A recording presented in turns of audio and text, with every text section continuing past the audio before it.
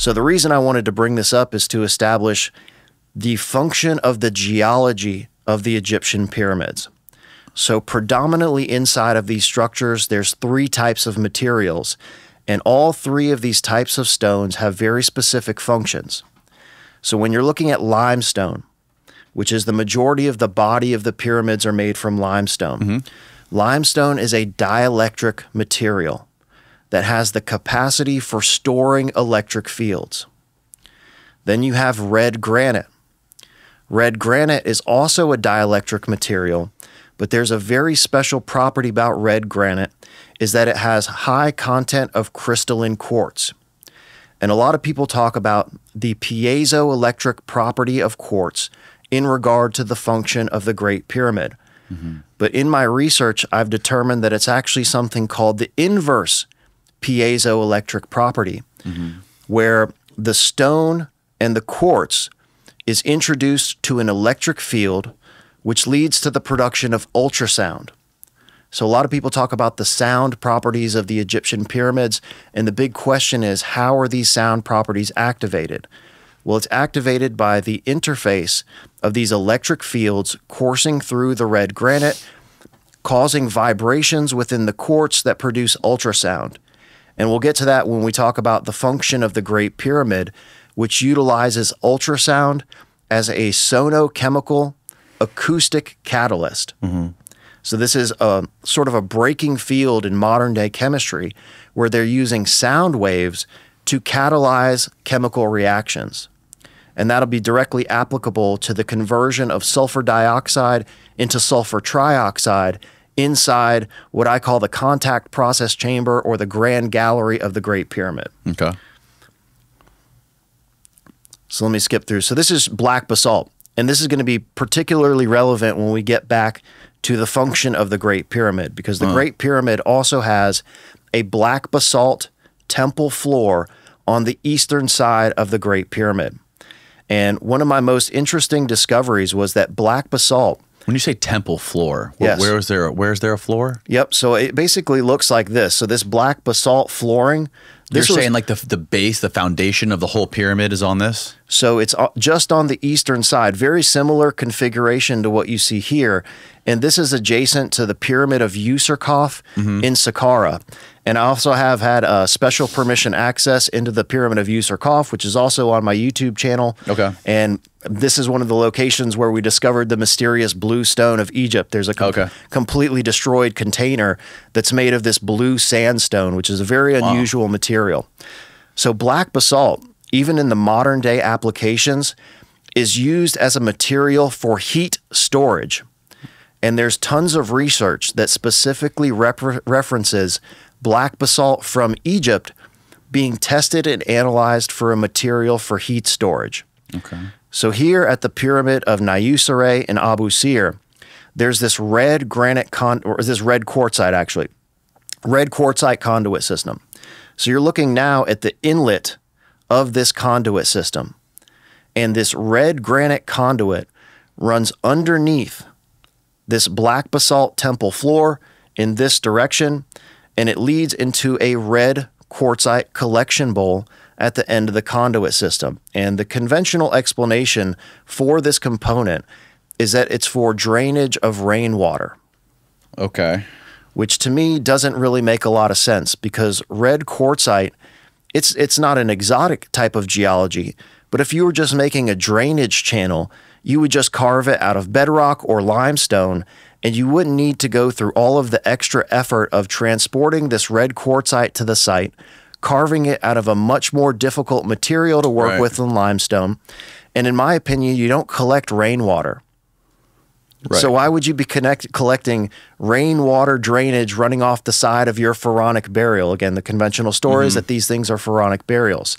So that explanation, pharaoh tombs, correct, right? So why would you want to collect the drainage water running off the side of your tomb? So this little channel that's dug into this piece of rock here, correct? Water or liquid could drain through it, and what came off? What happens at the end right there? Right. So this is the collection bowl. Okay. The conduit goes underneath this black basalt floor, and it deposits whatever they were collecting into this red quartzite collection bowl, which is exquisitely crafted. Wow. So they went through a lot of effort to make this component. And to me, this is not indicative of rainwater drainage. This is indicative of collecting something that had very particular importance to the civilization that built these things. And the first time I saw this, the immediate thought that popped into my head was aqueous chemicals, liquid chemicals, because it had to be something that was very, very important for them to collect it, and then they would do something with that chemical. So the reason that they've utilized... Yeah, rain, if it rained, that thing would be overflowing in like an hour. Right. And if you were, draining rainwater, you would just drain it back into the bedrock or back into the Nile River. Right, exactly. And you have a huge source of water, and they could definitely purify water. So you don't need to collect rainwater drainage when you're right next to the Nile River, which is a abundant source of water. So that never really made sense. So this is the first artifact that completely changed my perception about the function of the Egyptian pyramids and pointed me toward the production of chemicals. That's so interesting. I've never seen this before. And this is... there's so many things to unpack about this particular site, but I'll mention two things. So the black basalt paving stones. So anytime you see black basalt, just remember heat storage. Okay. So once this material gets hot, it's interfacing with these electric fields that come from lightning strikes. And we'll get to how this occurs, how it's attracted, harnessed, and distributed through the pyramid systems here in just a little bit. But electric fields are going into this dielectric material. Okay. Dielectric materials are the most important thing about the ancient science, is understanding the properties of these stones as being functional components of the Egyptian pyramids. So the electric fields would course into this black basalt, heating up the material, and it would stay hot. The reason they implemented this black basalt was to prevent coagulation of the liquid solution that was flowing through this thing, and to maintain any suspended particles within the solution. So let's say you have a viscous chemical flowing through this conduit. If it gets cold, it could clog up the pipe. Right. So they implemented a material that could be utilized for heat storage applications, because once it got hot, it stayed hot, and it maintained the fluid flow through that channel into the collection bowl. Got it. And let's say you have valuable suspended particles in this solution. And where's the solution coming from? Right, so directly from the reaction chambers. And where is the reaction chamber? This is inside of the pyramid? Inside of the pyramid, yep. Okay. How far away, roughly? So the base and the inlet of this conduit is right up adjacent to the eastern side of the pyramid. What's the distance, would you say? I mean, 5 feet. Oh, that close. Yeah, so literally, so with this particular pyramid, the casing stones have all been removed off of the exterior. So the edge where the original casing stones would have been, it's several feet back because you have the body of the core still intact, but the casing stones have been completely removed. So the distance between the core and the inlet of this conduit system is, 5 or 6 feet.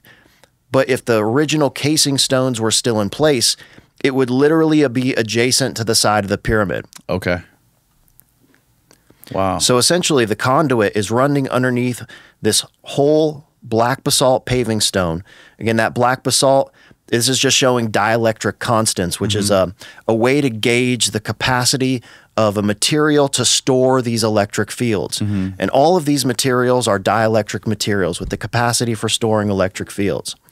So I just wanted to show you that artifact, and this is basically the configuration of... And this is Abu Sir we're talking about still? Abu Sir, correct. Right. Yeah, Okay. the configuration of the Pyramid of Niuserre. Okay. And you can see in red that is the path of this conduit system, and there's another one adjacent to it as well that also has a collection bowl, which I've never found that in person. This is from the 1900s from an archaeologist called Borchardt that did the original excavations of the pyramids of Abu Sir. Okay. I haven't ever found the second one, but it's on my list.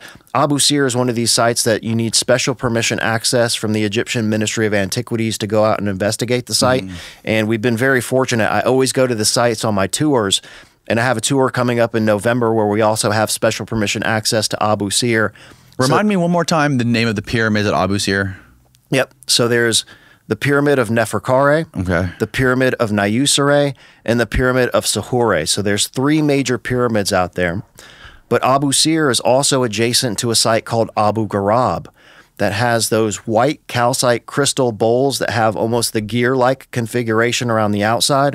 And they also have some very interesting, and this is just an image of, you know, the electric fields from lightning strikes permeating this dielectric material Right. that cause it to get hot, maintaining the fluidity of the solution running through the conduit.